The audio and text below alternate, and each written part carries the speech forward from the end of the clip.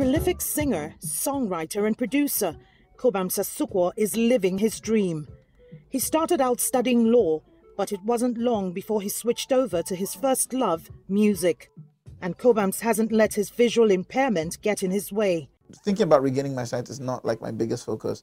There's so much to do in life. I feel like I've been able to do quite a bit, and I feel like with my mind in the right position, focusing on the important things, I can do so much more.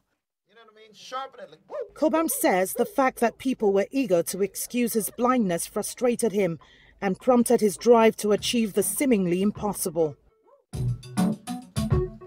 My world is very multidimensional, beyond 3D, beyond the seeing, hearing, and touching, and top and bottom, left, right, and center, back and forth, and everything else around it.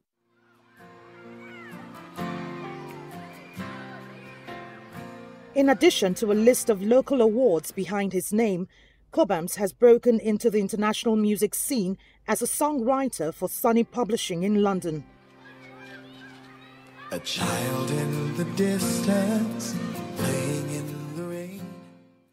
This is scientific. What I do know is that one impairment sort of makes you dependent on your other senses and makes you put them to use more. I don't think that someone without an impairment cannot develop their senses or the sense of judgment or perception to that extent where it's extremely sensitive.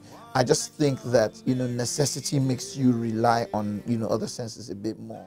The sweet sound of water flowing away, a construction worker.